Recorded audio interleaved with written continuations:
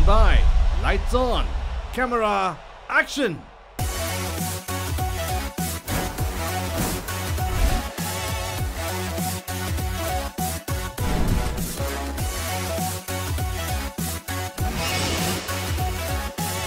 Coffee Studio with Muditha and Ishi.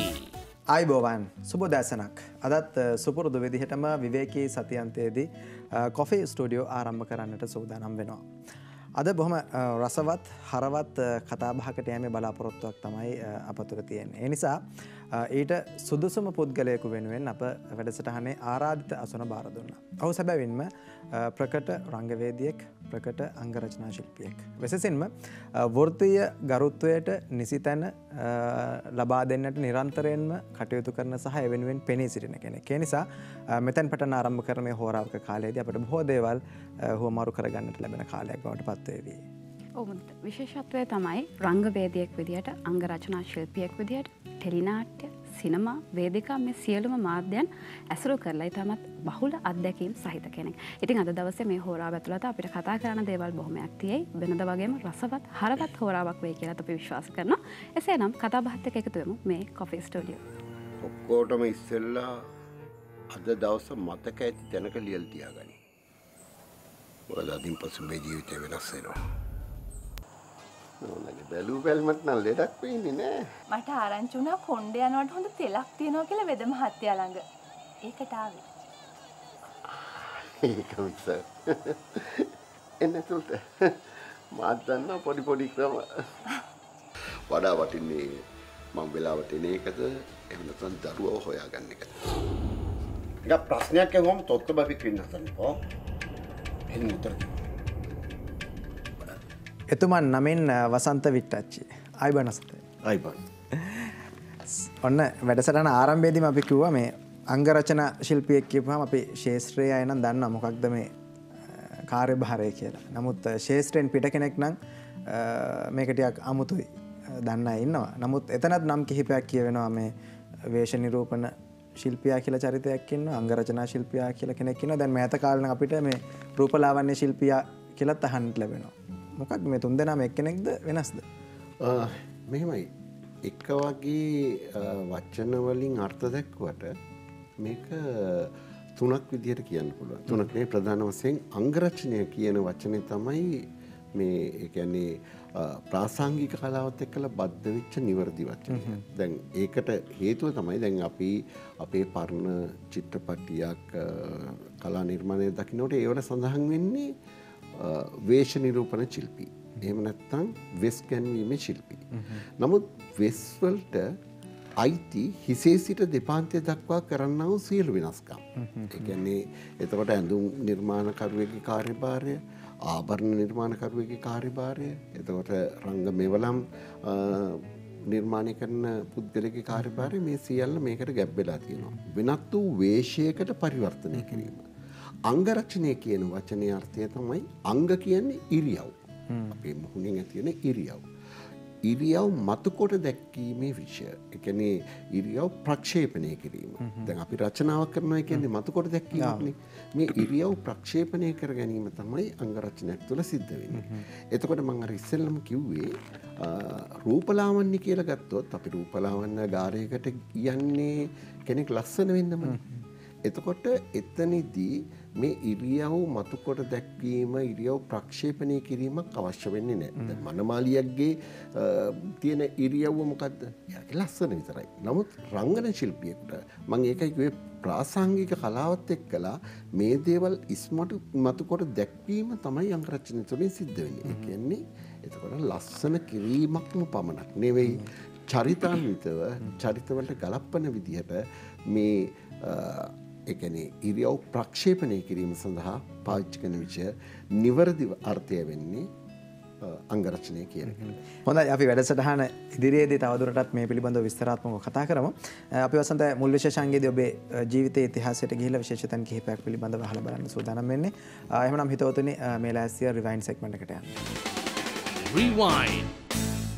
හොඳයි වසන්තයි ඔබේ පාසල් කාලයට එහෙම නැත්නම් පුංචි කාලයට ගියොත් එහෙම බොහොම සෞන්දර්යවාදී වටපිටාවක් ඔබට ලැබුණා කියලා මම අහලා තියෙනවා විශේෂයෙන් වැඩිමහල් සහෝදර සහෝදරියන් එක්ක මේ නාට්‍ය වලට එකතු වෙලා හැබැයි ඔබ බොහොම අතිරේක චරිත වලට යොදා ගන්න නළුවෙක්ලු ඒ කාලේ දොරටු පාලයට හේවායට නෑ එහෙම ඒ ඉතිහාසයේ කොතනින්ද මතුවෙන්නේ කියන එක පිළිබඳව මට තියෙනවා කුකුසක් හේතු වෙන එක නෙමෙයි දැන් මගේ තාත්තා ඒවකට හිටපු උසස් පොලිස් නිලධාරියෙක්. ඒ කියන්නේ තාත්තගේ වෘත්තියත් එක්කලා අපි කොළඹටමයි සම්බන්ධ වුණේ. මගේ ගම අම්මගේ ගම පිටිගල වැයිහෙන කියන්නේ ඇල්පිටියේ. තාත්තා බෙන්තර කොමල කියන ප්‍රදේශයේ. නමුත් අපේ තාත්තගේ වෘත්තියත් එක්කලා අපිට කොළඹ රැඳෙන්න සිද්ධ වුණා. ඉතින් එතකොට මම දන්නේ දැන් අපේ ගෙදරට අල්ලපු ගෙදර හිටියා ගුණවර්ධන කියලා ලක්ෂ්මන් ගුණවර්ධන ඩඩ්ලි ගුණවර්ධන කියලා අයියලා දෙන්නෙකුත් අපේ අයියලත් මේගොල්ලොත් එකතු වෙලා ඉස්කෝලේ නිවාඩු කාලේදී නාට්‍ය හදනවා. නාට්‍ය හදලා අපේ වත්ත පල්ලෙහා පොඩි මේ මඩුවක් ගහලා අම්මලා තාත්තලා අවට කට්ටියට එන්නේ කියලා පෙන්නනවා.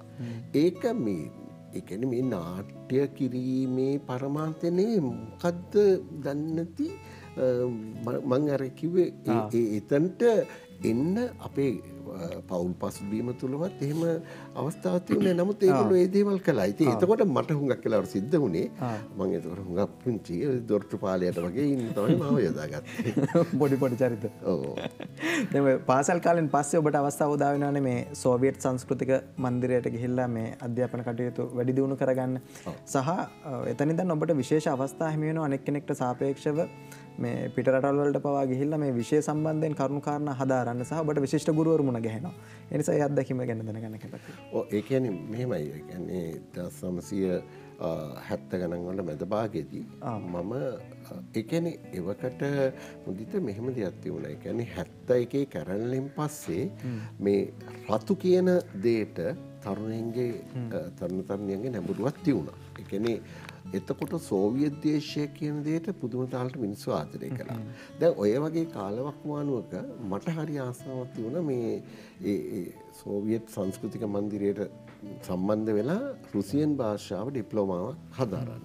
ඉතින් මගේ එකම අරමුණ තිබුණේ ඇත්තටම රුසියාවට යෑම තමයි. ඉතින් ඒ අවස්ථාව මට ගිලිහුණා. නමුත් එතකොට අපිත් එක්කලා හිටපු නිමල් පතිරණ කියන අපේ සහෝදරේ කිව්වා නාට්‍යයක් කරනවා වසන්ත මම ඔයාවත් චරිතයකට ගන්නවා එන්න කැමතිද කියලා. දැන් මම මෙලෝ හතරක් එතකොට නාට්‍ය ගැන දන්නේ නැහැ. නාට්‍ය බලලා තියෙනවා. හැබැයි නාට්‍ය වලට ආසාවක් තියෙනවා. ඒ අර මේකේ දිග පළල මම දන්නේ නැහැ. ඉතින් ඒ හින්දාම මම කිව්වා මම දන්නේ නෑ අපි කරමුයි කියලා කරා. ඒකෙදි මට ඒ ප්ලේ එකේ නම රත්තෝ. රත්තෝ කියන නම ඒ දවස්වල පොඩ්ඩක් ආందోලනාත්මක නාට්‍යයක් වුණා. ඉතින් ඒ කියන්නේ රතු ඒක සෝවියට් සංස්කෘතික මන්දිරේ පුහුණු වීම කරන්නේ දැන් එතකොට අර ආරක්ෂකංශත් පොඩ්ඩක් මේ පිළිබඳ ඇහ ගහගෙන හිටියේ. එතකොට එහෙම තියෙද්දි මේ දැන් මට ඒකේ හම්බුණා ලූකස් කියලා ආයුධ තනන්නෙක්ගේ චරිතයක්. එතකොට දැන් මට කරගෙන යද්දි මට දැනෙනවා මේක ඉගෙනගෙන කළ යුතු දෙයක්. මේ විෂය නොදැන අතපත ගන්න එක නරකයි කියලා. මං ඒක ඉවර වෙනකොටම වගේ මම සම්බන්ධ වුණා මේ ලයිනල් වෙන්ට් රංග ශිල්ප ශාලිකාවේ මහාචාර්ය ඉදිරිවිර සරච්චන්ට ඇදුරුතුමත් ධම්මජාගොඩ ඇදුරුතුමත් මූලික වෙලා කරපු රංග ශිල්ප ශාලිකාවට. එතකොට රංග ශිල්ප ශාලිකාවට මම සම්බන්ධ වෙනකොටත් සමහරු කිව්වා ඔය ගුරුකුල වලට අහු වෙනවා වලට යන්න එපා කියලා. නමුත් මට ඕනකම තිබුණේ මේක ඉගෙන ගන්න. ඔව්. ඊට පස්සේ මම විවිධ ගුරුවරු යටතට පත් වෙනවා. ඒ කියන්නේ මම හොයාගෙන යනවා. ඒ කියන්නේ ආචාර්ය සාලමන් ෆොන්සේකා ඊට පස්සේ ලංකාවට එන ඇල්මුට් ලෙන්ස් කියලා ජර්මන් ජාතික නාට්‍යවේදිනිය. ඊට පස්සේ ෆුල් ෆ්‍රොම් මෙහෙරින් එතකොට ෆ්‍රැන්ක් යුංගමන් ඩෝස් එතකොට ෆ්‍රැන්ක් යුංගමන් හෙලේන පින්ලන්ත ජාතික හෙලේනා ලෙත්තිමකි එතකොට බෙල්ජියම් ජාතික රූඩි කොරෙන්ස් මේ වගේ කට්ටිය එක්කලා වැඩමුළු කරනවා. ඒ අතරේ මට 83 දී හම්බ වෙනවා ආසියාතික තරුණ නාට්‍යකරුවන්ගේ වැඩමුළුව සහ සම්මන්ත්‍රණයට පිලිපීන යන්න. එතකොට මට ඒක ජාත්‍යන්තර වශයෙන් පළවෙනි අත්දැකීම් බවට පත් වෙනවා. ඉතින් මම කිව්වොත් මං තාමත් සොයනවා. මං තාම හොයාගෙන යනවා. ඉතින් ඒ තුළ තමයි මං හිතන්නේ අපි ආවත්කාලීන වෙන්නේ. හොඳයි. දැන් වසන්ත විට්ටච්ච කියලා කියන්නේ අද වෙද්දී ලංකාවේ ඉන්න ප්‍රකට ප්‍රවීණ අංග රචනා ශිල්පියෙක්. හැබැයි මේ අංග රචනා ශිල්පයට ඔබ එන්නේ අහම්බෙන් මේ ශාස්ත්‍රයට. කොහොමද ඒ සිද්ධිය වුනේ? ඒ අවස්ථාවට අපි නැවත ගියොත් මොන වගේ මතකයක්ද තියෙන්නේ? ඔව් ඒ කියන්නේ අර මං කිව්වේ ලයිනල් වෙන්ට් රංග ශිල්ප ශාලිකාවේ අපිත් එක්කලා හිටපු අපේ සහෝදරවරු අද වෙනකොට ශාස්ත්‍රය තුල ගොඩාක් පැතිකඩවල් වලට විසිටලා ඉන්නවා. දැන් අපිත් එක්කලා හිටියා විමල් රත්නාධිකාරී නිමල් කවුද මේ ඒකනායක, එතකොට රෝහණ දන්දෙනිය, ක්‍රිස්ටි ෂෙල්ටන් ෆර්නෑන්ඩෝ, කවුද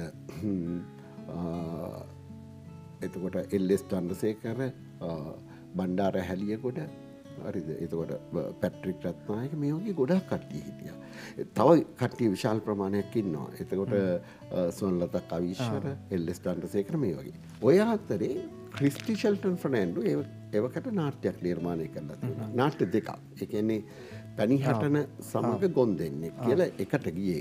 එකට ගමන් කළේ. එතකොට දැන් මේ නාට්‍ය අපේ යාළුවෙක් කෙනෙක්. මට කාර්යභාරයක් නැහැ. මම ඒ නාට්‍ය පෙන්වන්නේ කොහෙද යනවා. ඊට උදව් කරනවා. ඉතින් හරි ආසයි මට මොකක් හරි වැඩක් පවරනවා. ඉතින් ඔය වගේ ඉන්නකොට ඒකේ අංගරචනය කළේ දැනටත් ලංකාවේ ඉන්න මම හිතන්නේ ජාත්‍යන්තර අධ්‍යක්ෂකයින් වැඩිම, ඒ කියන්නේ වැඩිම විදේශීය චිත්‍රපටි ප්‍රමාණයක වැඩ කටයුතු කරන රංජිත් වික්‍රමසිංහ කියන ඒ කියන්නේ දැවැන්ත අංගරචනා ශිල්පියා තමයි ඒකේ අංගරචනය කළේ. ඉතින් මම අර මොකුත් නැති වෙලාවට ඩ්‍රෙසින් රූම් එකේ එක දිහා බලාගෙන එහෙම ඉන්නකොට සමහරවිට රංජිත් මට කියනවා මේ වසන්ත ඔයා කැමති නම් පොඩ්ඩක් බේස් එක එහෙම දාලා දෙන්න කියලා. මම හෙමින් ඒ වැඩ කරන අතරේ මං දන්නේම නැතුව රංජිත්ට උදව් කරන්න මට්ටමටපත් වුණා. දැන් මට කාර්යභාරයක් පොඩ්ඩි එකක් තියෙනවා ඒ නාට්‍ය තුළ.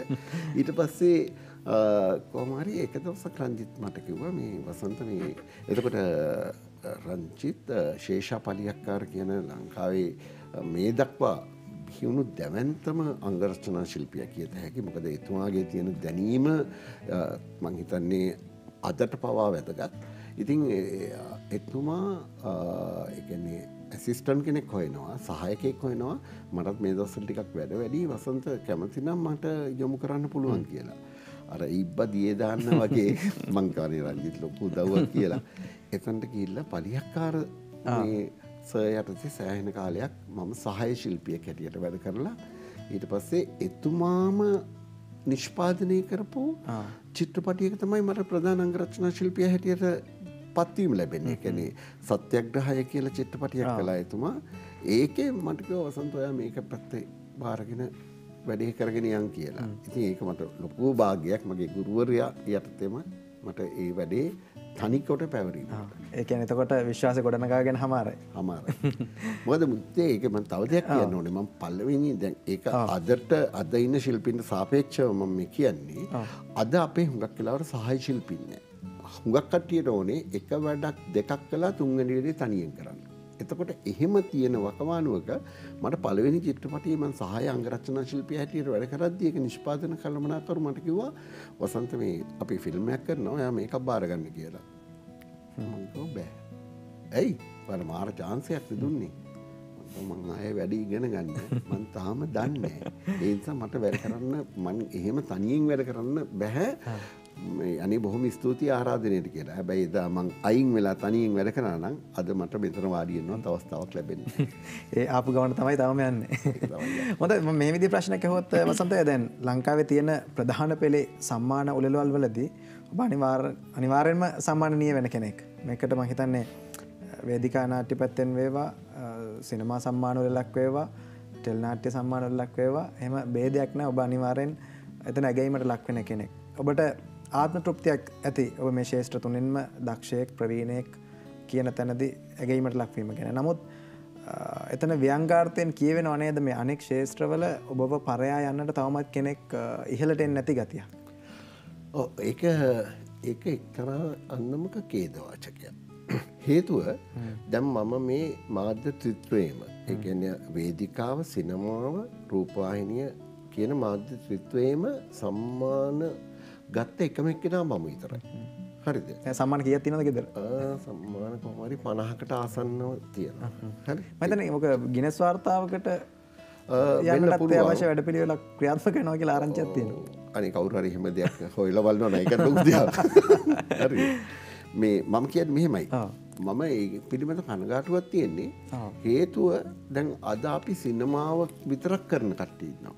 වේදිකාව විතරක් කරන කට්ටිය ඉන්නවා. ටෙලිනාට්‍ය විතරක් කරන කට්ටිය ඉන්නවා. මේ මාධ්‍ය ත්‍රිත්වයම අපි හඳුනාගත්තාම තුනේම අපිට වැඩ කරන්න පුළුවන්. හරිද? නමුත් මම පොඩි බලාපොරොත්තු සහගතව හිටපු සමහර ශිල්පීන් මම දන්නවා ඒ මාධ්‍ය ත්‍රිත්වයේම සම්බන්ධයි කියලා. ඒගොල්ලෝ සමහරලාට පසු කාලීනව අංගරචනය අතහැරලා රංගපෑමට විතරක් ගිය ශිල්පීන් ඉන්නවා. සමහරු ටෙලිනාට්‍ය චිත්‍රපට විතරක් කරනවා, වේදිකාව කරන්නේ. මම 83 පටන් ගත්තේ මම අවසාන සම්මානය ගත්තේ 2019. එතකොට ඊට මෙහා සම්මාන වල තිබුණේ. හරි.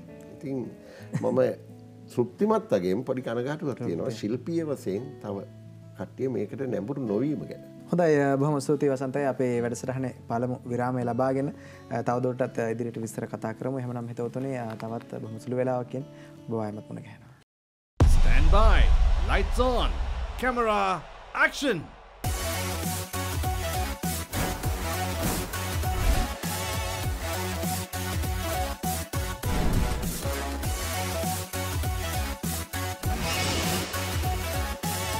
Coffee Studio with Muditha and Ishi. හොඳයි විරාමෙන් අනතුරුව නැවතත් ඔබ කොෆේ ස්ටුඩියෝ සමගින් මුණ ගැහෙන්නේ. අද වැඩසටහනේ ආරාධිතයා ප්‍රවීණ රංගවේදී වසන්ත විට්ටච්චි මහත්මයා. ඉතින් දෙවන විශේෂාංගයේදී ඔහු ලබා දුන් මාතෘකාව අනුවයි අප ප්‍රශ්න විමසන්නේ. අපි බලමු තෝරාගත් මාතෘකාව මොකක්ද කියලා. Overrun. හොඳයි වසන්ත ඔබ කැමති කිව්වා මේ දරුවන් පිළිබඳව අදහස් ටිකක් හොමාරු කරගන්න. ඒ නිසා ඔබෙන් මෙහෙම දෙයක් අහන්න හිතුවා මුලින්ම. දැන් දශක කිහිපයකට පෙර අප හඳුනාගත් දරුවා හෝ අප දැකපු අහපු දරුවා සහ වර්තමානයේ අප දකින්න දරුවා අතර වෙනස ඔබ ධනාත්මකවද ගන්නේ, ඍණාත්මකවද ගන්නේ, නැත්නම් මැද තැනක තියෙනවා? මම හිතන්නේ අපි මැද තැනක ඉඳලා කතා කළොත් අපිට මෙහෙම දෙයක් තියෙනවා. ඒ කියන්නේ මීට දශක ගානකට කලින් හිටපු දරුවා සරලවම කිව්වොත් දරුවෙක්. හරි? දැන් අද ඉන්නවා ඒ ළමාකමට අයිතිවාසිකම් කියන්න බැරි පුංචි මිනිස්සු ටිකක්. හරිද? හේතුව පුංචි වැඩිහිටියෝ. හරිද? ඒ කියන්නේ ඒක හේතුව සමහරලාට ඒ දරුවන්ගේ වැරද්ද නෙමෙයි. ඒ මේ සමාජ ක්‍රමයන් මේවා තුළ මේ වලින් ඔද්දල් වෙලා දෙමව්පියන්ගේ ඉලක්ක කරා දරුවන් මෙහෙवला ළමයින්ට ළමාකම නැති කරලා තියෙනවා. දැන් මම ඒකට ගේන දේ තමයි දැන් අපි නිකන් මෙහෙම කිව්වොත් අද දරුවෙක් එයාව තරංගකාරී ලෝකෙට යොමු කරන්න කවුද? පළවෙනියම ගෙදරින්. ඒ කියන්නේ දැන් පළවෙනි බොරුව උගන්වන්නේ දරුවන්ට ගෙදරින්නේ. ඒ කියන්නේ දැන් ඉස්කෝලේට දාන්න යනකොට පදිංචිය කොහෙද කිව්වොත් උගන්වගෙන යන්නේ පුතේ අරහෙ කියන්නේ මේ ඇඩ්‍රස් එක කියන්නේ මෙහෙම කියන්නේ කියන. මොකද ඒ ඉස්කෝලේට ඇතුල් වෙන්න ඕනේ හින්දා. පළවෙනියම බොරුව කියන්නේ දරුවට මේ ඔළුවට දෙනවා දෙමව්පිය. ඇතැම් දෙමව්පිය. ඉතින් එතකොට මෙහෙම ගිහිල්ලා දැන් අද වෙනකොට මේ සමාජය තුළ තරංගකාරීත්වයට දරුවෝ යොමු වෙලා ඉන්නවා. හේතුව දැන් අපි 2 3 පන්ති වල ඉඳලා ඉලක්ක ගත කරන්නේ 5 ශිෂ්‍යත්වය. ඉතින් 5 ශිෂ්‍යත්වය අරමුණු කරගෙන මේ ඔස්සේ මෙහෙම අපි දරුවන් යොමු කරනකොට ඊට පස්සේ මේ දරුවෝට දැන් සෙල්ලම් කරන කාලයක් නැහැ. ඉස්කෝලේ ගිහිල්ලා ඇහිල්ලා පන්ති වලට යන්න ඕනේ. ඊට පස්සේ අතිරේක තව අධ්‍යාපනයන් තව රාශියක් තියෙනවා. ඒගොල්ලන්ට මේකල ඔන්ලයින් හරි දැන් වර්තමානයේ ඒ තත්ත්වය තියෙනවා. ඉතින් එතකොට මේව තුළ මේ ළමාකම නැති වෙගෙන යද්දී ඊට පස්සේ 5 ශිෂ්‍යත්වයෙන් යම් විදියකින් දරුවෙක් අසමත් වුණොත් එයාව හරි පහතට දානවා. මේ අපි හරි මෝඩයි යන්නේ අපේ ළමයාට ඉගෙන ගන්න බෑ. ජීවිතේම කඩාවට්ටනවා. ජීවිතේ කඩාවට්ටනවා. ඒ කියන්නේ පෞරුෂයන් බිඳවට්ටනවා. ඉතින් පෞරුෂයන් බිඳවැටිලා එහෙම ඉඳලා ආයි ටික කාලෙක ඔන්න පටන් ගන්නවා ඕ ලෙවල්. ඕ ලෙවල් වලට තරංගකාරී රටාවට යොමු කරලා ඊට පස්සේ O level ප්‍රතිඵල ගන්න මොන උප්පර බැටිද නොකරන්නේ. ඉතින් එතකොට ඒක අරගෙන අතන්ට ගිහිල්ලා මේගොල්ලෝ ආයි හැරිලා බලනකොට මේගොල්ලන්ට සෙල්ලම් කරන කාලයක් තිබුණා. යාළු ඇසුරු කරන කාලයක් තිබුණා. දැන් හැමතිස්සෙම දෙමව්පියෝ දෙන දෙයක් තමයි වැරදි දරුවන්ට දෙන වැරදි මාදර්ශයක් තමයි මේ ඔයා අරයට වැඩිය කියන්න යන්න එපා. ඔයා ඕක තියාගන්න. බෙදා හැරි හුවමාරුව අපි නවත්තනවා. තරංගය ඇති කරනවා. එතකොට මේ දරුවෝ මේ දැන් මේකේ හොඳම දෙයක් තමයි ඊට පස්සේ මේ දරුවෝ ඒ කියන්නේ වර්තමානයේ තුල මේ විද්‍යුත් තාක්ෂණයත් එක්කලා මේගොල්ලෝ යොමු වෙන්නේ මොකටද? මේගොල්ලෝ ඉන්ටර්නෙට් එකේ කියන්නේ මේ විද්‍යුත් මේ සංනිවේදනයන් වලට යොමු වෙනවා. එතකොට සමහර දරුවන්ට මේ විද්‍යුත් උපකරණයක් අපි ගමු ෆෝන් එකක් හම්බුණොත් එයාට වෙන ලෝකයක් නෑ. හරි. ඒගොල්ලෝ ඒක තුල හිර වෙනවා. එතකොට දැන් මං කියන්නේ අපි බස් එකකට නැග්ගොත් කෝච් එකකට නැග්ගොත් අපි ළඟ ඉන්න එක්කෙනා එක්කලා කතා කරනවා. කොහෙද කින්දමන්ද ඇසුරක් ගොඩනගා ගන්නවා. ඊට පස්සේ අපි බස් එකෙන් කෝච්චියෙන් බහින්නේ තව යාළුවෙක් එකතු කරගෙන. දැන් අද වර්තමාන දරුවන්ට වෙලා තියෙන්නේ ඒගොල්ලෝ බස් එකකට කෝච්චි එකට නැග්ගත් ඒගොල්ලෝ ටගස් ගාලා අර ඇබ ටික ගහ ගන්නවා. එයා හුදකලා ලෝකයක අතරමං වෙනවා. මේ හුදකලා ලෝකයක අතරමං වීම කියන දේ හරි භයානක තත්ත්වයක්. හේතුව අපිව හුදකලා කරන්න ඒ කියන්නේ දේශපාලනික වෙන්න පුළුවන් සමාජීය ආර්ථික පසුබිම තුල වෙන්න පුළුවන් ක්‍රමවේදයන් හදලා තියෙනවා. දැන් අපි කියමු දැන් වැඩිහිටියෝ හැටියට ගත්තත් දැන් අපි කියමු අපේ ගෙදර දාඩිය නම් අපි එළියට බැස්සාම අල්ලපු ගෙදර මිනිස්සුත් එළියට බහැලා ඉන්නවා. රස්නේ නේද කවද්ද නැහැ වහින්න පාටකුත් නැහැ කියලා අපි දෙබසක් හුවමාරු වෙනවා. දැන ඇඳින්කම් ඇති වෙනවා. එතකොට අපේ ගෙදර අපි ෆෑන් එකක් ගෙනාවම අපි එළියට බහිම ටිකක් අඩු වෙනවා. අපේ AC එකක් හයි කරගත්තාම ගෙවල් ඇතුළට මෙලා අපි ඉන්නවා. අපි හුදකලා සමාජයක් තුළ අපි සිරකරුවන් බවට පත් වෙනවා. එතකොට අපිට අපි රේඩියෝ එකක් ඇහුවා නම් අපිට වෝක්මන් එකක් දෙනවා. ඕක කට්ටිය එක්කලා අහන්න එපා තනියෙන් අහපන් කියලා. හරිද? මේ වගේ ගෙනල්ලා අද වෙනකොට මේ දරුවන්ට තියෙන්නේ තමාට ඒ කියන්නේ තමා තුළ ගොඩනැගෙන හුදකලා ලෝකයක්. අර ඔබ කිව්වා වගේ මේ විද්‍යාව තාක්ෂණය මේ දේවල් දරුවන්ට සමීප වෙන්න දරුවෝ හුදකලා වෙනවා වගේම ඔවුන් මේ ලෝකයට විවෘත වෙනවත් වැඩි සහ ලෝකයේ මේ විවෘත වීම හරහා ලෝකයේ දේවල් තමුන්ට ලැබෙන ප්‍රමාණයත් වැඩි. එතෙන්දී දරුවගේ මනස සූදානම් නැහැ නිවැරදි දේ මොකක්ද වැරදි දේ මොකක්ද කියලා හඳුනා ගන්න. එතනදී අපි මේ කලාව එහෙම නැතිනම් රසවින්දනය කියන දේ උදාහරණයක් විදිහට ගත්තොත් එහෙම රසවින්දනයත් යහපත් දේ තියෙන පුළුවන් අයහපත් දේ තියෙන පුළුවන් දරුවට බලපාන. එතෙන්දී හොඳ රසවින්දනයකට දරුවන් පුරුදු පුහුණු වෙන්න ඕන කොහොමද? දෙමව්පියන් වගේ වෙන්න ඕන මොකක්ද? ඔව් ඒ කියන්නේ මෙහෙමනේ. දැන් මේ ලෝකයේ දැන් අපි අපේ සමාජය ගත්තාම මේ පොඩි පුංචි කතා පොත් තියෙනවා. හරි. මේව දරුවන්ට දෙන්න ඕනේ. ඒ කියන්නේ සමාජය පිළිබඳ මේ ලෝකයේ පිළිබඳ අවබෝධය ඒගොල්ලන්ට දෙන්න ඕනේ. හරි. ඒ කියන්නේ අර එතකොට දැන් මේකේ එක්තරා අන්දමක මෙහෙම වෙනවා. දැන් අපේ විෂයමාලාවල් වලින් ඉතිහාසයේ සාහිත්‍ය අයින් කරනකොට ඒ පරම්පරාවල් වල හැදිච්ච අයගේ දරුවෝ තමයි දැන් අපි වර්තමානයේ දරුවෝ හැටියට දකින්නේ. ඒතකොට දෙමව්පියන්ට ඒ ඇසුර ලැබිලා නැහැ. දැන් අපි අපේ අම්මලාගෙන් අපේ වැඩිහිටියන්ගෙන් අපි ඇහුවොත් මේ කවිය මොකද්ද කියලා ඒගොල්ලෝ කියනවා අහවල් සංදේශයේ කවියක් අහවල් මේකේ කවියක් මේ කියන්නේ මේ කතාව මෙහෙමයි කියලා. ඒ කියන්නේ සමාජීය වශයෙන් දැනීමක් තිබුණා ඒගොල්ලන්ට සාහිත්‍ය වේවා කුමන හෝ කලා විෂයක්. නමුත් මෙන්න මේ රසවිඳීමේ අයිතිය දරුවන්ට තිබිය යුතුයි. අර අපි කිව්වාගේ ඔබ තාම පැහැදිලිව කිව්වා. ඒ කියන්නේ ළමා මනස ගොඩනැගීම සඳහා අවශ්‍ය කරන සාහිත්‍යයක් තියෙනවා. හරි.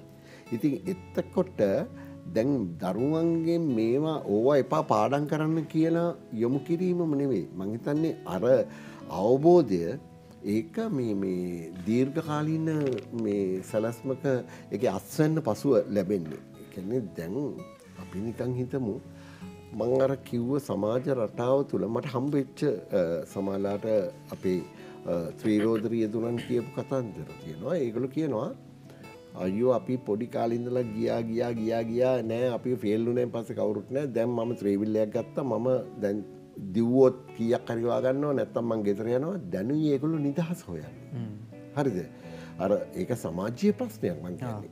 ඉතින් එතකොට දැන් මේ අයට කිසියම් වූ කලා රසවින්දනයක් තියෙනවා නම් නිවැරදි කලා රසභාවයක් තියෙනවා නම් මං හිතන්නේ සමාජයට ඒක ලොකු මෙහෙවරක්. ඒක ඉලක්ක ගත කළ මෙන්න මේක කියෙව්වොත් මෙහෙම තත්යකටපත් වෙන්න පුළුවන් කියලා කියන්න බෑ. නමුත් මේ ඇසුර හිතා වැදගත් වෙනවා.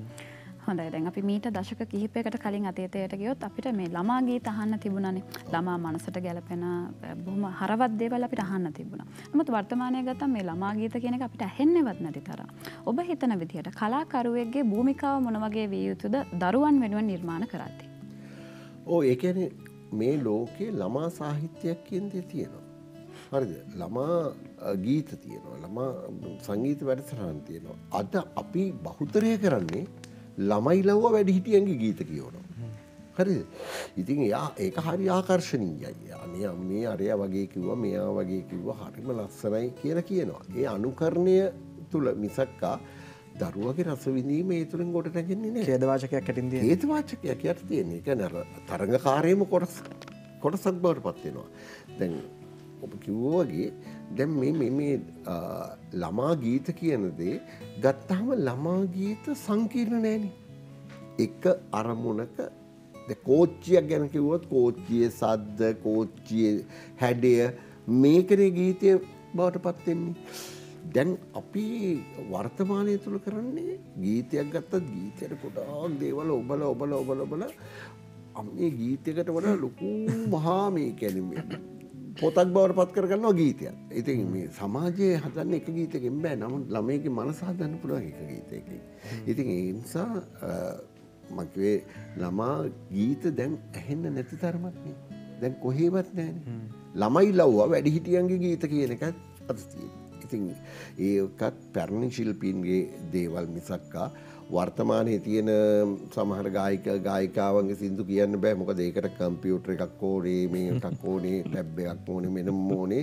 තාක්ෂණික මෙවලම් ගොඩක් මැද හැදිච්ච සින්දුනේ තියෙන්නේ. නමුත් අර මං කියන්නේ ළමා ගීත සාහිත්‍ය කියන දේ ඉතා වැදගත්. ඒක රටකට අත්‍යවශ්‍යයි මං කියන්නේ. ඒකට වෙහෙස මහන්සි විය යුතුයි අපි. හොඳයි බොහොම ස්තුතියි. අද ඒ විනාඩි කිහිපයේදී ඔබතුමන්ගෙන් වෙනස් පැතිකඩක් ඉස්මතු කරගන්නට අපි උත්සාහ කළේ. එහෙනම් හිතවතුනි අපි තවත් විරාමයක් ලබා ගන්නට සූදානම් වැඩසටහනේ නැවතත් බොහොම ඉක්මනින් ඔබ මුණ ගැහෙනවා. Stand by. Lights on. Camera action.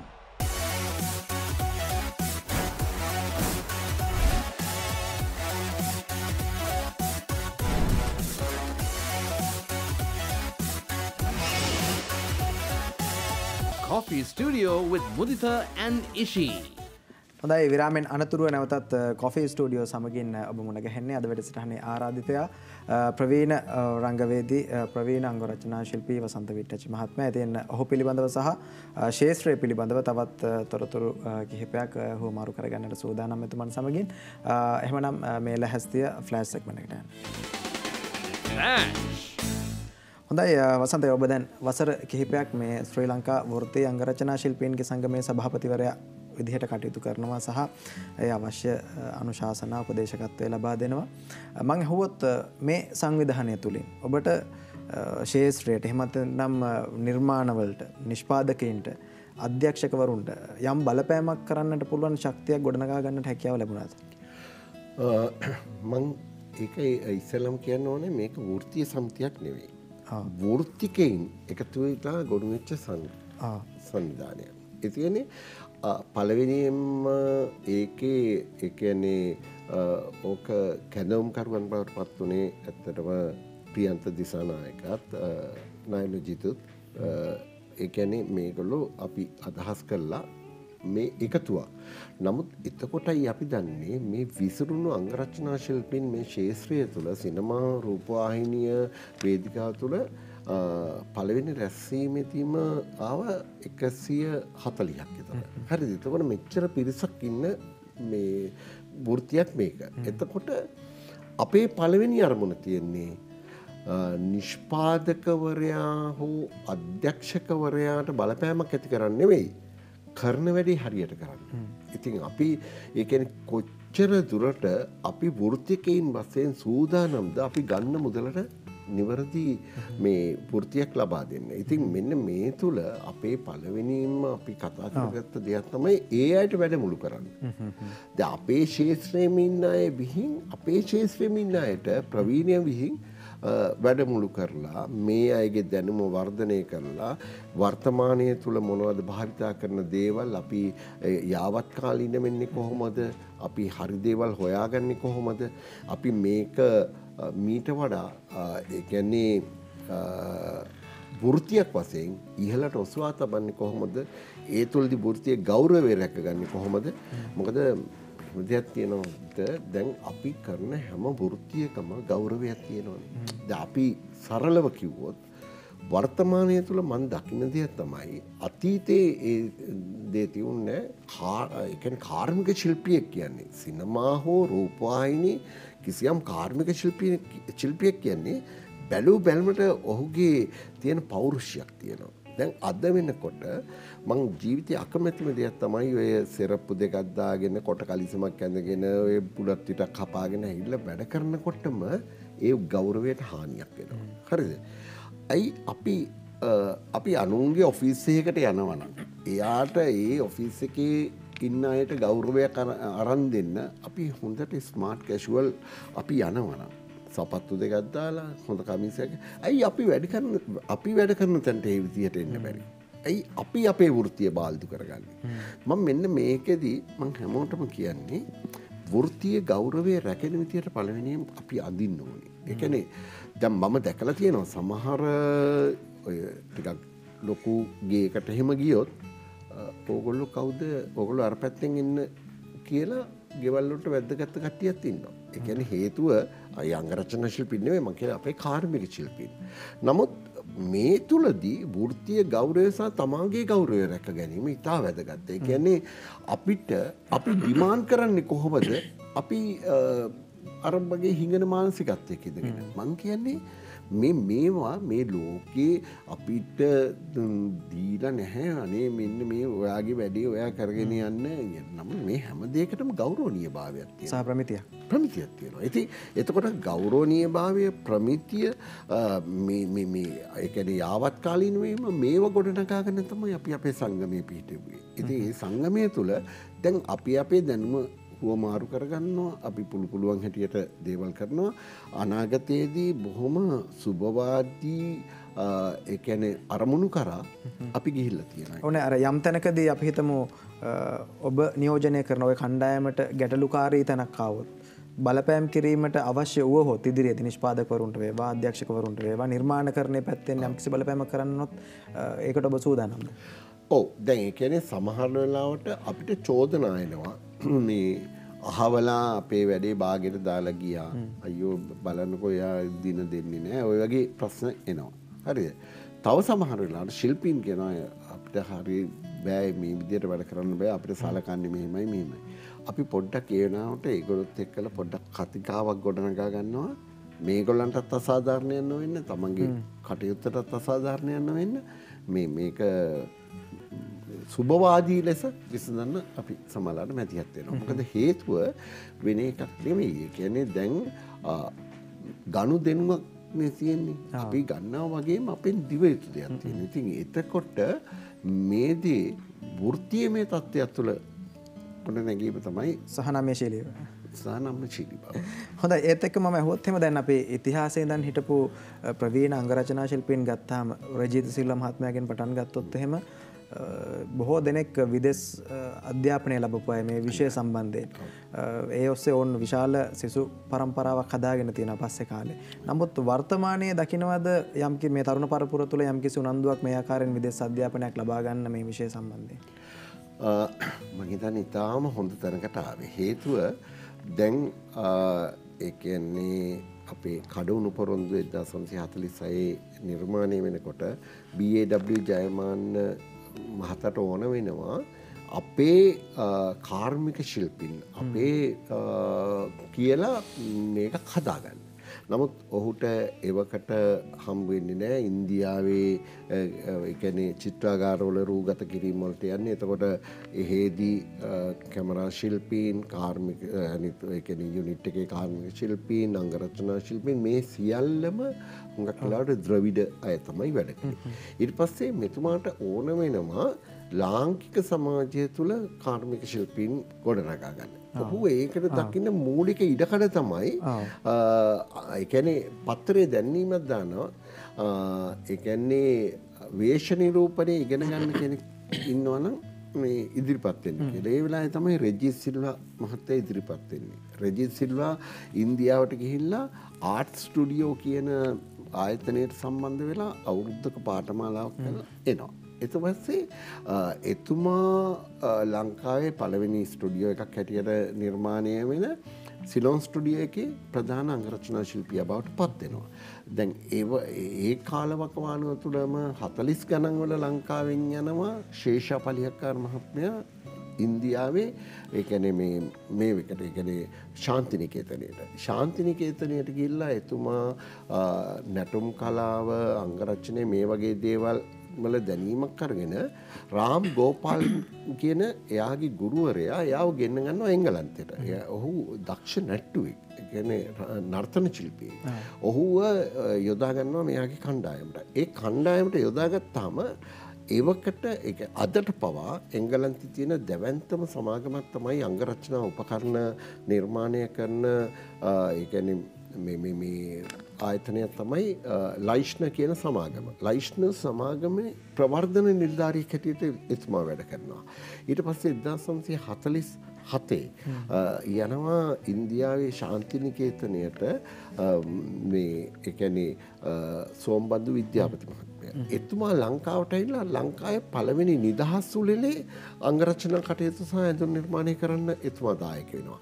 දැන් එතකොට මේ විදේශීය පුහුණුවන් ඔබ කිව්වා වගේම අතීතයේ ඉඳලා අපේ ශිල්පීන් විදේශීය වශයෙන් මේ අත්දැකීම් සහ දැනීම් අරගෙන තමයි ඇහිලා ලංකාවේ වැඩ කළේ. ඊට පස්සේ ඔවුන්ගේ ගෝල પરම්පරාවන් දිගින් දිගටම වර්ධනය වුණා. ලංකාවේ යන ගියපු ක්‍රමය තමයි ගුරාගෙන් ගෝලයට කියන සම්ප්‍රදාය. එතකොට හරි ගුරුවරයෙක් යටතේ හරි අධ්‍යාපනයක් එක්කලා හරි නිසි මඟ පෙන්වීමක් යටතේ ඔහු Tamanට අදාළ විෂය පමණක් නෙමෙයි මුළු ක්ෂේත්‍රය පිළිබඳ අවබෝධයක් අරගෙන තමයි එළියට ආවේ. එතකොට ඒ තුලදී මේ වෘත්තීය ගෞරවය, වෘත්තීය තුල තියෙන විනය මේ හැම දෙයක්ම රැක්කා. ඊට පස්සේ සමහර කට්ටිය මෑතක කියනවා මට ගුරුවරයෙක් නැහැ. මම තනියෙන් ඉගෙන ගත්තේ. ඒක කියන්න ඕනේ නැහැ. වැඩ දැක්කාම තේනවා ගුරුවරයෙක් නැහැ කියලා. 아무튼 ඕක හරිද? එහෙම පිරිස් බිහි වෙනවා. ඊට පස්සේ දැන්ට උනත් වර්තමානයේත් විදේශීය පුහුණුවන් ලබන පුහුණුවීම් වලට යන අපේ ශිල්පීන් ඉන්නවා. ඒක හොඳයි. ඒක මේ ඒ කියන්නේ ශාස්ත්‍රීය දියුණුවට ඒක ඉතා වැදගත්. හරි. නමුත් වර්තමානයේ මම දැක්කපු එක පොඩි දෙයක් තියෙනවා. ඒක මම හිතන්නේ අපි කතා කළ යුතු දෙයක්. මේ අභියෝග කරනවා. මම විතරයි චරිත හදන්න දන්නේ, මම විතරයි අර මම් පොර කියන එකේ ඉන්නවා. ඒකෙන් මම කියන්නේ මෙහෙමයි. අපි හැමතිස්සෙම ශිල්පයට අභියෝග කරද්දී නව ශිල්පීය ක්‍රමවේදයන් ශිල්පීය නිපුණතා ගොඩනගෙනවා. ශිල්පියෙකුට අභියෝග කරපු හැම අවස්ථාවකම සිද්ධ වෙන්නේ තමන්ගේ මුග්ධ බව සහ නොමේරු ගතිය විතරයි මතුවෙන්නේ. ඒ නිසා මං හිතන හැටියට මේක අපි තේරුම් අරගෙන අපිට කලින් පරම්පරාවල් වලත් මේ විදේශීය පුහුණුවීම් ලැබපු කට්ටිය හිටියා.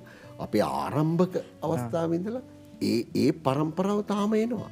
දැන් රෙජිසිල් වගේ පටන් ගත්ත පරම්පරාවේ පුරුක් තාම ඉන්නවා. දැන් නිමල් රාජපක්ෂලා නිමල් මේ රංජිත් තිලකසිරිලා දක්වා එනවා. එතකොට ශේෂා පලියක්කාර මහත්මයා ඉගෙන ගත්ත රංජිත් වික්‍රමසිංහලා මම අපි තාම ඉන්නවා. එතකොට ඊබට් විජේසිංහල ඔක්කොම එතනින් එන්නේ. එතකොට සෝමබන්දු විද්‍යාපති මහත්තයාට ඉගෙන ගත්ත කට්ටිය තාම ඉන්නවා. ඉතින් මං කියන්නේ මේ පරම්පරාව එනවා. නව වර්තමානයේ තියෙනවා මෙහෙම දෙයක්. වෘත්තීය අධ්‍යාපනය හැටියට ඔය නයිට් එක එතකොට නිපුණතා පියස මේ වගේ තැන්වල. එතකොට ඒක විදේශීයන් වලටත් ශිල්පීන් බිහි කර හැකි තාක්ෂණික වශයෙන් හදන මේක. නමුත් මම කියන්නේ මේ දෙකම අවශ්‍යයි ශිල්පියෙක් ගොඩනගන්න. රංගන ශිල්පය කියන දේ බොහොම ළඟින් ඇසුරු කරපු කෙනෙක් නිසා මට ඔබතුමාගෙන් මේ දේ අහන්න හිතුණා. දැන් ඔබ දශක ගණනාවක සිට අපේ ශාස්ත්‍රයේ ඉන්න සාර්ථක රංගවේදියෙක්. එතකොට දැන් වර්තමානයේ ගත්තම ගොඩක් වෙලාවට මේ නළුවා කියන ප්‍රතිරූපය එහෙම නැත්නම් රංගන ශිල්පියා කියන ප්‍රතිරූපය බිඳ වැටිලා තියෙනවා ගොඩක් දෙනෙක්ගේ. ඔබ කොහොමද මේ කාරණාව දකින්නේ? කොතනින්ද මේ ප්‍රතිරූපය බිඳ වැටෙන්න පටන් ගත්තේ? මේම ඉතින් පළවෙනියෙන්ම රංගන ශිල්පියෙකුට අවශ්‍ය මොකද්ද? ඒ කියන්නේ අපි හිතාගෙන ඉන්නවා රංගන ශිල්පියෙක් කියන්නේ ලස්සන මූණක් තියෙන කඩවසම් ඇඟක් තියෙන කෙනෙක් කියලා. හරිද? අපි නළුවෝ කියලා කියන්නේ. කමල්ලාට අපි කියන්නේ ඡායා නළුවෙක් වගේනේ. නළු කියන වචනෙට මේ ලඝු කිරීම එච්චර සාර්ථක නෑ. ලස්සන ගෑල්ලමෙක් දැක්කොත් කියන්නේ යා නිලියක් වගේ කියලා. එහෙම ආකල්පයක් ගොඩනැගිලා තියෙනවා. නමුත් මම කියන්නේ ඕනම විරූපී කෙනෙකුට ඉතාම විරූපී කියන වචනේ වැරදි. හරිද? නමුත් ඒ කියන්නේ පැහැය අඩු අර වගේ මහා දැවැන්ත ශරීරයක් නැති ඔය ජිම් යන්නේ නැති එහෙම කට්ටිය රංගන ශිල්පීන් හැටියට ඉන්නවා. නමුත් ඔහු රංගනයට අවශ්‍ය කරන කොටස ඉතා පරිචයක් ඇතුව ගොඩනගා ගන්නවා. පොතපත කියවනවා, සිනමා නිර්මාණ බලනවා, නාට්‍ය බලනවා, සාහිත්‍ය ඇසුරු කරනවා. මේ එකනේ රංගන ශිල්පියා කියන්නේ නිකන් මේ කාය වර්ධන ශිල්පියෙක් නෙවෙයි. ඊට වඩා මනස දියුණු කරගත යුතුයි. අද වෙලා තියෙන්නේ අපි ඇඟට මහන්සි වෙනවා, මනසට මහන්සි වෙන්නේ නැහැ. ඉතින් මේකට අවශ්‍ය කරන අභ්‍යාස ගොඩක් තියෙනවා. මේ සතත අභ්‍යාස කරන්නේ නැතුව ශිල්පියෙක් වෙන්න බෑ. ඒ කියන්නේ රංගනය විද්‍යාත්මකයි. මේ විද්‍යාත්මක රංගනය හැදෑරිය යුතුයි. එතකොට අපේ ශරීරය කොයි විදිහටද ක්‍රියාත්මක කරන්නේ? අපි හුස්ම ගන්නෙ කොහොමද? අපි සිතන්නේ කොහොමද? අපේ සිතිල භාවය රැකගන්නේ කොහොමද? අපේ ඒ කියන්නේ තවත් ඒ කියන්නේ දැන් ඔකේ ලස්සන උදාහරණයක් තමයි එක්තරා අවස්ථාවක ජයලත් මනෝරත්න කියන අපේ මහා දැවැන්ත රංගවේදියට සරච්චන්ද්‍ර මහත්තයා පළවෙනි නාට්‍යයේදී කිව්වලු මේ මනෝ මේ ඔයාගේ ආදරය පේන්නේ නෑනේ. ඔයාගේ ආදරය මූණේ නෑනේ කියලා. මේ ඊට පස්සේ මම ආදරය කරනවා. කරනවා ඇති. පේන්නේ නෑනේ. අන්න ඒකයි මං කියන්නේ. අපි ඇතුලෙන් කරන්නේ අපේ හදවතේ කැඩපත S2යි කියලා කියනවා. රංගන ශිල්පියෙක්ගෙන් මේ දේ එළියට එනවා. සමහරලාට ඒ කියන්නේ අපි කියන්නේ ගතිකය කියලා. ඒ කියන්නේ ඩයිනමිෂන් පවර් එක කියන දේ තියෙන්න ඕනේ රංගන ශිල්පියෙක් තුළ. එතකොට තමයි එයාට ප්‍රේක්ෂකාගාරය හදවා ගන්න පුළුවන් වෙන්නේ. නිකන් මතු පිටින් දෙබසක් වුණත් මතු පිටින් කියන එක සහ දැනිලා කියන දේ අපිට දැනෙනවා. දැන් අපි සරලව කිව්වොත් සමහර වෙලාවට ඒක නිහඬියාවක් මහා විශාල කාර්යභාරයක් වෙන්න පුළුවන්. ඒ නිහඬියාව කරන්න නම් ඒ පිළිබඳව දැන සිටිය යුතුයි.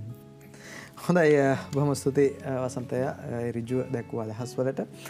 එහෙමනම් අප තවත් විරාමයක් වැඩසටහන තුල ලබා ගන්නවා. නැවතත් බොහොම ඉක්මනින් ඔබ වුණා. Stand by. Lights on. Camera. Action.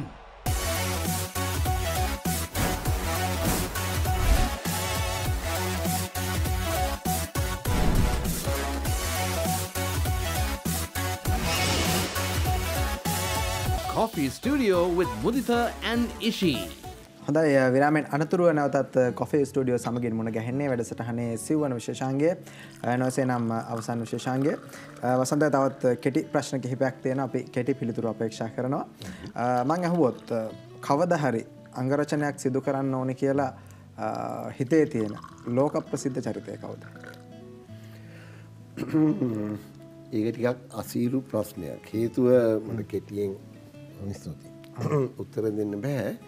එහෙම ඒ කියන්නේ අපිට ලැබෙන දේවල් වලදී ඒ චරිතවල මෙන්න මේකයි කියන ස්වභාවය තුල නිර්මාණය කරනවා මිසක් මෙන්න මේ අහවලා ලැබුණොත් මං කරනවා කියලා අදහසක් නැහැ.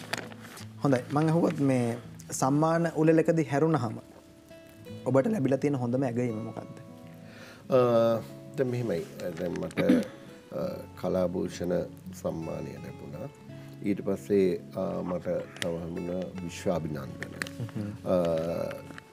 දැන් මේ මෑතක මට හම්බුණා දේශමාන්‍ය සම්මානයක් ඒ වගේ. ඉතින් ඒ කියන්නේ මම ඒ වලට ගරු කරන්නේ සමහරලාට මේ ශාස්ත්‍රයෙන් පිට අය අපි වගේ කරලා දෙන සම්මාන. ඒවා ගෞරවණීයයි. හොඳයි. සාමාන්‍යයෙන් ඔබ වැඩිපුරම ආවේගශීලී කරන්න පුළුවන් මොන වගේ සිදුවීම් වලටද? මට ඒකට උත්තරයක් දෙන්න බෑ. හැබැයි මෙහෙම දෙයක් තියෙනවා. කවුරු හරි අභූත චෝදනාවක් නැකුවොත් මං ආවේගශීලී වෙනවා. මං ඒ වෙනුවෙන් පෙනී හිටිනවා. අනිත් පැත්තෙන් මම කවදාවත් සූදානම් නැහැ නොකරපු වැරද්දක කොටස්කාරයෙක් වෙන්න. එහෙම වුණත් ප්‍රශ්නයක්. හොඳයි මං අහුවත් පවුලේ අයගෙන් වැඩිපුරම බැනුම් අහන ඔබ තුල තියෙන වැරද්ද මොකක්ද? මෙහෙමයි. ඇත්ත වශයෙන් කිව්වොත් අපි සමාජයේ වැඩ කරනවා ගෙදර වැඩ කරන්නේ නැහැ. ඉතින් ඒකම වැරද්දක් බවට පත් වෙනවා ගෙවල් තුල. හැමෝගේ අනුන්ගේ වැඩ කර කර ඉන්නවා මිසක් අපේ වැඩ කරන්නේ නැහැ. බිරිඳද බනින්නේ දුවද බනින්න වැඩිපුර. ඒක දුවගෙන් එන්නේ නැහැ. හුඟක් වෙලාවට ඉතින් බිරිඳගෙන් සමහරලාට එන්න පුළුවන්. හොඳයි. මං අහුවොත් මේකප් නැතුව දැකලා තියෙන සුරූපීනිම රංගන ශිල්පිනිය කවුද කියලා අහුවොත් මොකක්ද උත්තරේ? මේකප් නැතුව. මේකප් නැතුව වර්තමානයේ නම් අපිට ශිල්පිනියන් දකින්න හම්බෙන්නේ නැහැ. මං හිතනවා මේකප් නැතුව එහෙම දකිපු සුරූපිම කාන්තාවක් තමයි අයිරංගනී සේරසිංහ මහත්මිය. හොඳයි මං අහුවොත් ජයන්ත චන්ද්‍රසිරි, ජැක්සන් ඇන්තනි, ශ්‍රියන්ත මෙන්ඩිස් ඔබට බොහොම සමීප මිත්‍රයින් තිදෙනෙක්නේ. මේ තුන්දෙනාගේ සාමාන්‍ය මිනිස්සු නොදන්න විශේෂතා තුනක් කියන්නේ කොහොත් ඔබට මොනවද මතක් වෙන්නේ? මෙහෙමයි.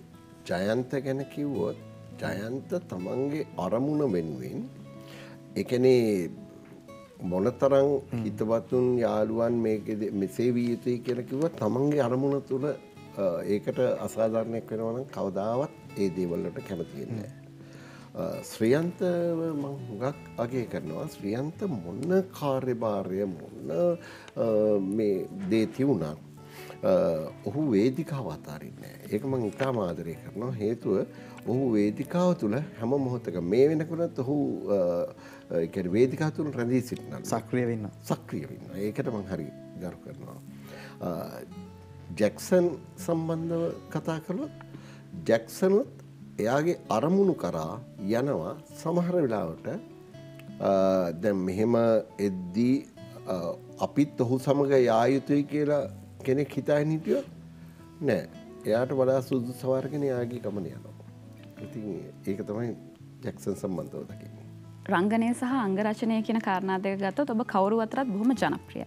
නමුත් මේ රංගනය සහ අංගරචනය කියන දෙකට අමතරව මිතුරන් අතර ඔබ වඩාත් ජනප්‍රිය මොන වගේ දේවල් වලට? හුඟක් කට්ටිය කියන්නේ මම ඉන්න තැන පාඩුවක් නෑ යාන්ස් කියනවා. ඒ කියන්නේ සමහරු කියන්නේ මේ වසන්ත අයියගෙන් අපි අහලා තියෙන කතාවේ උනට ආයි යහද්දි ආයි අලුත් කියලා. ඉතින් ඒක මම හිතන්නේ එහෙම පොඩි විශේෂත්වයක් තියෙනවා මිතුරන් අතරේ. ලංකාවේ නවක අංගරචනා ශිල්පීන්ගේ ඔබ දකින ලොකුම දුර්වලතාවය මොකක්ද? දුර්වලතාවය කියන්නේ මෙහෙමයි. මම කියන්නේ මම අර ඉස්සෙල්ලත් කිව්වා ඉගෙන ගත යුතු කාලේ ඉගෙනගෙන තමයි අපි වැඩ කළ යුත්තේ. ඉගෙන ගන්න තියෙන කාලය වැඩ කරන්න යොදලා වැඩ කරන ගමන් ඉගෙන ගන්න අමාරුයි. ඒ කියන්නේ වැඩ කරන ගමන් ඉගෙන ගන්න පුළුවන්. ඒ කාලීන වශයෙන්. නමුත් මූලික දේවල් බේසික්ස්ත් නොදැන පදනමවත් නොදැන ඇහිල්ලා තනියෙන් වැඩ කරන්න අරගෙන මගදී ඉගෙන ගන්න ආයි හැරලා එන්න නම් විදියක් නැහැ. ඒ නිසා මේක ඉගෙනගෙන කළ යුතු දෙයක්. හොඳයි අවසන් වශයෙන් මම අහුවොත් එහෙම ජීවිතේ කවදා හරි දවසක හැබෑ කරගන්නවා කියලා ඔබේ හිත තුළ තියෙන හීනය බලාපොරොත්තු ඉලක්කය මොකක්ද? ඉලක්ක නම් ගොඩක් තියෙනවා. විශේෂයෙන් දැන් මෙහෙමයි අපේ ජීවිතයේ සෑහෙන කාලයක් ගෙවිලා තියෙන්නේ. දරුවගේ අනාගතය, දුවගේ අනාගතය සුබ වෙනවා නම් ඒක තමයි දැන් මම බලාපොරොත්තු වෙන එක. හොඳයි වසන්තය බොහොම ස්තුතියි. එහෙමනම් අද දවසේදී අපේ ආරාධනාව පිළිගත්තාට සහ වැඩසටහනට පැමිණියාට අපි වැඩසටහන ගැනත් පුංචි අදහසක් එකතු කරනවා නම් කැමතියි. මම හිතන්නේ කෙනෙකුට විවෘතව අදහස් කියන්න මේක ඉතාම හොඳ වැඩසටහනක්. හේතුව දැන් සමහරලාට මටම හිතාගන්න බෑ ඔබලා මා සම්බන්ධව කරුණු කාරණා කොහෙන්ද හොයාගත්තේ කියන එක. ඉතින් ඒ ඔස්සේ ඉලක්කගත කරලා කිව්වෙන් පස්සේ අපිට මේ වලින් ඈත් වෙලා බොරු උත්තර දෙන්න බෑ. ඒ නිසා මේක යථාර්ථය අවබෝධ කරගත්ත ඍජුව සත්‍ය කතා කර හැකි වැඩසටහනක්. එතනට යොමු කිරීම පිළිබඳ ඔබ දෙපළට මම ස්තුතියි. හොඳයි එසේනම් නැවත වතාවක් ඔබට ස්තුතියි අද දවසේදී පැමිණීම වෙනුවෙන්. එහෙමනම් හිතවතුනි මේ සූදානම් අද දවසට කොෆි ස්ටුඩියෝ තුලින් සමුගෙන යන්න එළමෙන සතියත් ලංකාවේ ඉන්න ඔබ දන්න කියන සුවිශේෂී චරිතයක් සමගින් ඔබ මුණ ගැහිමේ බලාපොරොත්තු වෙන අදට සමුගන්න තෙක් ප්‍රාර්ථනා කරන හැම දිනාටම සුවදායි සතියක්.